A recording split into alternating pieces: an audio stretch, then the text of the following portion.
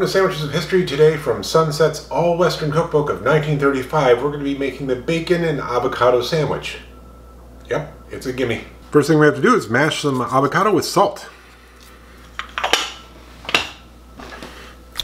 Okay, now we build our sandwich. One layer, we put bacon, piece of toast, some lettuce, and then our avocado mash. It's a weird way to assemble a sandwich.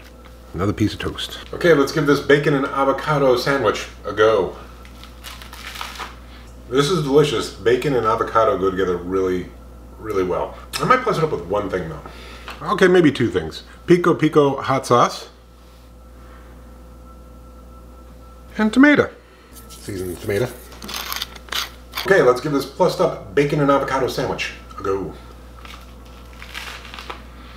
A little messy, but definitely delicious. Tomatoes bring a little sweetness, a little freshness. And the Pico Pico hot sauce works well with everything in here. Okay, so the original bacon and avocado sandwich, tasty as all get out. That's gonna be an 8. Adding the tomatoes and the Pico Pico hot sauce, which has like garlic and jalapenos and other chilies and cumin, that's a 10 to me. I love this sandwich. I am gonna finish that for sure. I will make this again for sure. All right, see you tomorrow.